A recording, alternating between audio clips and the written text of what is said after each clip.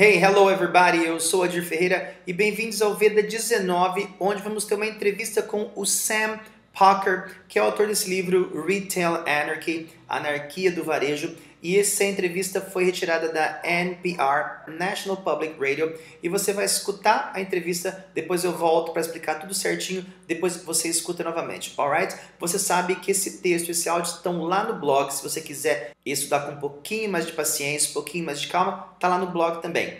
Vamos começar, você vai escutar a entrevista, depois eu volto explicando, depois a gente escuta de novo. Well, whether we are on the internet watching TV or pushing a shopping cart down the store aisles, consumers are constantly inundated with marketing pitches. And they are all fodder for Sam Parker's blog and his new book, Retail Anarchy. This retail critic and consumer anthropologist came into our New York studios to share his concerns.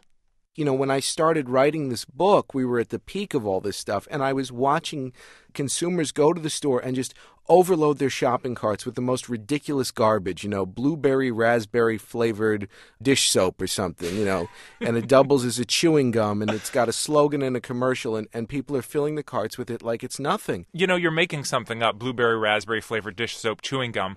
But you actually have things on your blog that are not so far off from that. You know, one of my favorite recent ones is the freeze and eat fruit tubes, which I did a whole expose on my blog about different ways that fruit is being processed. I'm fascinated by the notion in this country that we've stopped making quality products, that we stopped aiming to make quality products, and now we kind of pride ourselves on how we're able to confuse the consumer into giving us their money. And then the result of that is these absolutely insane products. You also rail at great length against marketing tactics that get people to spend more of their money. And one of my favorite passages in your book is about one of your favorite holidays. Yes, Lobster Fest. At our Lobster Fest, we do lobster best. No one else even comes close. From $8.95. It's utterly ridiculous. I mean, who in their right mind would ever say, hey, let's go celebrate Lobster Fest? I mean, what marketing person really thought anyone was going to fall for this holiday? But people do fall for it. People fall for the ads. They see the ads and they think, wow, we haven't had lobster in a really long time. And they go to Red Lobster. But as you write, Lobster Fest presumably identified the month when they were selling the fewest lobsters. Sure. Decided to brand it Lobster Fest, and Sure. now they're no longer selling the fewest lobsters in that month. Sounds like a success to me. Sure, I suppose it is, you know, from a financial point of view. But is it successful from a cultural point of view? There is no benefit to this. This thing exists entirely to sell more lobsters. So what's your ideal world? I wouldn't say I have an ideal world. I just think that the level of consumerism is so out of control. Even now with the recession, you think the level of consumerism is way out of control. It's still outrageous. If you just watch television or listen to the radio or read the newspaper, you know, you hear recession, recession, recession. If you go to a mall on a Saturday, you've never seen the mall so packed. People may not have as much money to spend, but they still desire those items. Are there any companies that leave you speechless because you have nothing to criticize in them? Sure. There's lots of companies. Give me a couple examples. That I think do a great job. I love Spirit Airlines. I mean, Spirit Airlines, this is a traditional American company that offers a quality product, that's the flight, at an outrageously cheap price, and they don't make any qualms about it. They're saying, we're not going to give you any customer service. If you want a drink, you got to pay for it. If you want to check a bag, you got to pay for it. But if you want a bargain, we're going to give you a bargain, and we're going to be fair about it. And they are quite fair about it. I think that's an excellent company. So what's your direct, straightforward message to companies? Stop focusing on your marketing and start focusing on making a quality product that you can offer for a reasonable price. Retail critic and retail cynic Sam Parker writes the blog and now the book, Retail Anarchy. Então, o título é Level of Consumerism is Out of Control. O nível de consumismo está descontrolado, fora de controle. E nós começamos aqui com o host, que é o Sam Shapiro, da National Public Radio. Ele faz uma introdução. Well, bem, whether we're on the internet watching TV, se nós estamos na internet assistindo TV, or pushing a shopping cart down the store aisles, ou empurrando um carrinho de compras, esse down não é para baixo, é ao longo de, down the store aisles, pelos corredores das lojas. Consumers are constantly inundated with marketing pitches. Os consumidores eles são constantemente inundados, recebem enxurradas de marketing pitches. Pitch aqui é uma oferta de venda, então uma oferta de venda com marketing para você vender. And they are all fodder for Sam Parker's blog. E esses marketing pitches são todos um forro. Fodder é um forro de alguma coisa, um forro de uma blusa, um forro de um móvel, mas aqui significa material, conteúdo para o blog do Sam Parker and his new book e o livro novo dele, Retail Anarchy, Anarquia do Varejo. This retail critic and consumer anthropologist, este crítico do varejo e antropólogo do consumidor, came into our New York studios, veio aos nossos estúdios em Nova York to share his concerns, para compartilhar suas preocupações. Aí ele diz, you know, sabe, when I started writing this book, quando eu comecei a escrever este livro, we were at the peak of all this stuff, estávamos no pico, no auge de todas essas coisas, and I was watching consumers go to the store, eu estava observando os consumidores irem às lojas and just overload their shopping carts with the most ridiculous garbage. E simplesmente sobrecarregar, encher os seus carrinhos de compra com o lixo mais ridículo. You know, sabe? Blueberry raspberry flavored dish soap or something. Então, um detergente, um sabão de pia com sabor de mirtilo ou de amora, or something. You know, and it doubles as a chewing gum, que também pode ser usado como chiclete. Então, esse detergente você pode usar também como chiclete. And it's got a slogan in the commercial. E tem um slogan no comercial. And people are filling the carts with it like it's nothing. E as pessoas estão enchendo seus carrinhos com isso como se não fosse nada, como se fosse super normal. You know, you're making something. Você está fazendo alguma coisa. Blueberry raspberry flavored dish soap chewing gum. Então, um chiclete detergente saborizado de mirtilo e de amora. But you actually have things on your blog. Mas você, na verdade, tem coisas no seu blog that are not so far off from that. Que não são tão diferentes disso, dessas coisas meio absurdas aqui de cima. Aí ele responde, you know, one of my favorite recent ones is the freeze and eat fruit tubes. Um dos meus favoritos recentes é os fruit tubes, que é meio um sacolé que você freeze and eat fruit. Você congela e come as frutas. Which I did, o qual eu fiz a whole exposé on my blog. Eu fiz uma matéria revelando tudo o que acontece sobre isso aqui, about different ways that fruit is being processed, sobre maneiras diferentes que a fruta está sendo processada. Então aqui exposé é uma reportagem que revela todos os prós e os contras.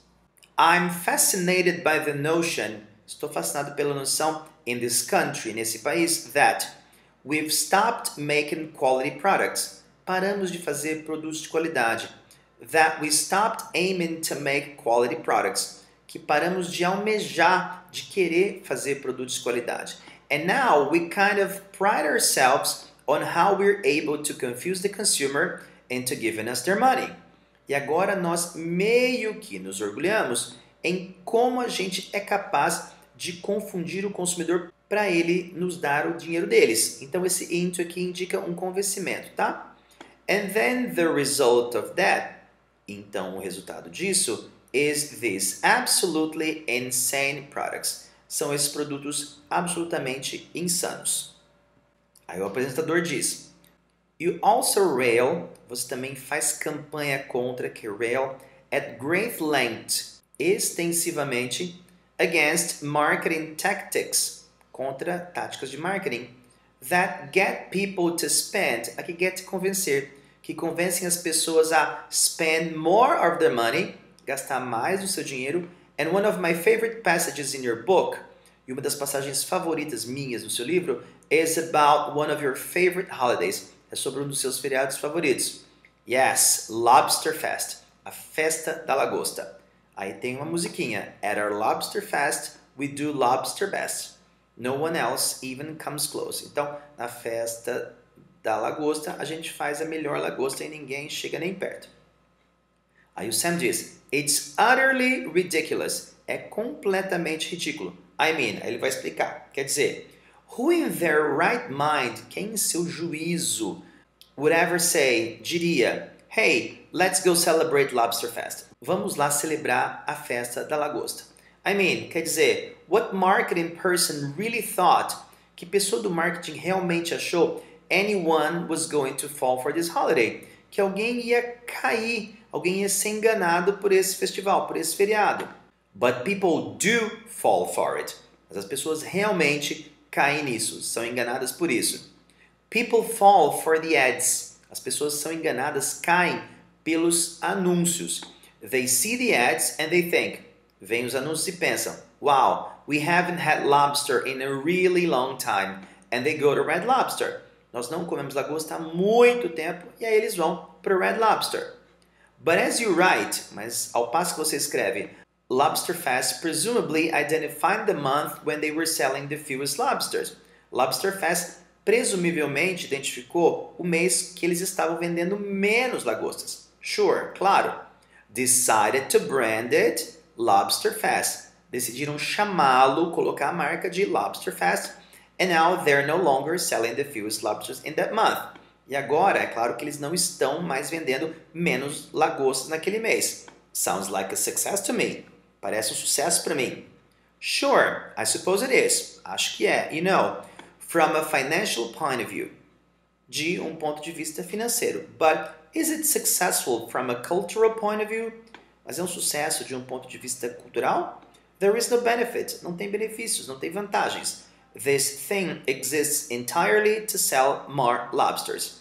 Isso aí existe inteiramente, simplesmente para vender mais lagostas. So, what's your ideal world? Qual é o seu mundo ideal? I wouldn't say I have an ideal world. Não diria que eu tenho um mundo ideal. I just think that the level of consumerism is so out of control. Somente acho que o nível de consumismo está fora de controle. Even now with the recession, mesmo agora com a recessão, you think the level of consumerism is way out of control? Você acha que o nível de consumismo está realmente, esse way aqui para enfatizar, out of control? It's still outrageous. É ainda ultrajante, é ainda um absurdo. If you just watch television or listen to the radio, se você simplesmente assistir TV ou escutar o rádio, or read the newspaper, ler o jornal, you know, you hear, você escuta, recession, recession, recession. If you go to a mall on a Saturday, se você for num shopping no sábado, you've never seen the mall so packed. Você nunca viu o shopping tão lotado de gente. People may not have as much money to spend. As pessoas podem não ter tanto dinheiro para gastar, but still they desire those items. Mas ainda elas desejam aquelas coisas. Are there any companies that leave you speechless because you've nothing to criticize in them? Há empresas que te deixam sem fala, perplexo, porque você não tem nada para criticar nelas? Sure, there's lots of companies. Claro, tem várias companhias. Give a couple of examples. Dá alguns exemplos. There's a lot of companies, e continua, that I think do a great job, que eu acho que fazem um ótimo trabalho. I love Spirit Airlines. Aerolíneas Spirit. I mean, Spirit Airlines, this is a traditional American company, é uma empresa americana tradicional, that offers a quality product, que oferece um produto de qualidade. That's the flight, que é o voo. At an outrageously cheap price, num preço absurdamente barato. And they don't make any qualms about it. E eles não têm receio disso. They're saying we're not gonna give you any customer service. Eles dizem, nós não vamos te dar nenhum serviço de cliente. If you want a drink, você quer uma bebida, you gotta pay for it.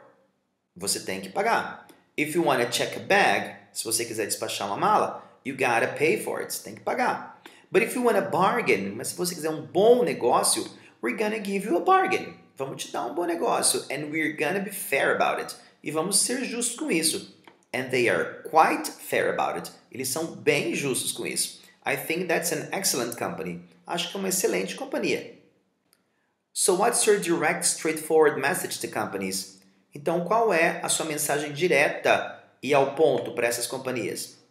Stop focusing on your marketing pare de focar no marketing and start focusing on making a quality product e comece a focar em fazer um produto de qualidade that you can offer for a reasonable price, que você pode oferecer por um preço razoável. Aí acaba a entrevista e ele diz, Retail Critic, crítico de varejo, and Retail Cynic, e um cínico do varejo, Sam Parker writes the blog, escreve o blog, and now the book, e agora o livro Retail Anarchy. Ok? Agora a gente vai ouvir e ler essa entrevista novamente e a gente se vê amanhã no Veda. Well, whether we are on the internet watching TV or pushing a shopping cart down the store aisles, consumers are constantly inundated with marketing pitches. And they are all fodder for Sam Parker's blog and his new book, Retail Anarchy. This retail critic and consumer anthropologist came into our New York studios to share his concerns. You know, when I started writing this book, we were at the peak of all this stuff, and I was watching consumers go to the store and just overload their shopping carts with the most ridiculous garbage, you know, blueberry, raspberry flavored dish soap or something, you know, and it doubles as a chewing gum, and it's got a slogan and a commercial, and people are filling the carts with it like it's nothing. You know, you're making something up, blueberry, raspberry flavored dish soap, chewing gum. But you actually have things on your blog that are not so far off from that. You know, one of my favorite recent ones is the freeze and eat fruit tubes, which I did a whole expose on my blog about different ways that fruit is being processed. I'm fascinated by the notion in this country that we've stopped making quality products, that we stopped aiming to make quality products, and now we kind of pride ourselves on how we're able to confuse the consumer into giving us their money. And then the result of that is these absolutely insane products. You also rail at great length against marketing tactics that get people to spend more of their money. And one of my favorite passages in your book is about one of your favorite holidays. Yes, Lobster Fest. At our lobster fest, we do lobster best. No one else even comes close. From $8.95. It's utterly ridiculous. I mean, who in their right mind would ever say, hey, let's go celebrate Lobster Fest? I mean, what marketing person really thought anyone was going to fall for this holiday? But people do fall for it. People fall for the ads. They see the ads and they think, wow, we haven't had lobster in a really long time. And they go to Red Lobster. But as you write, Lobsterfest presumably identified the month when they were selling the fewest lobsters. Sure. Decided to brand it Lobsterfest, and now they're no longer selling the fewest lobsters in that month. Sounds like a success to me. Sure, I suppose it is, you know, from a financial point of view. But is it successful from a cultural point of view? There is no benefit to this. This thing exists entirely to sell more lobsters. So what's your ideal world? I wouldn't say I have an ideal world. I just think that the level of consumerism is so out of control. Even now with the recession, you think the level of consumerism is way out of control? It's still outrageous. If you just watch television or listen to the radio or read the newspaper, you know, you hear recession, recession, recession. If you go to a mall on a Saturday, you've never seen the mall so packed. People may not have as much money to spend, but they still desire those items. Are there any companies that leave you speechless because you have nothing to criticize in them? Sure. There's lots of companies. Give me a couple examples. That I think do a great job. I love Spirit Airlines. I mean, Spirit Airlines, this is a traditional American company that offers a quality product, that's the flight, at an outrageously cheap price. And they don't make any qualms about it. They're saying, we're not going to give you any customer service. If you want a drink, you got to pay for it. If you want to check a bag, you got to pay for it. But if you want a bargain, we're going to give you a bargain, and we're going to be fair about it. And they are quite fair about it. I think that's an excellent company. So what's your direct, straightforward message to companies? Stop focusing on your marketing and start focusing on making a quality product that you can offer for a reasonable price. Retail critic and retail cynic Sam Parker writes the blog and now the book, Retail Anarchy.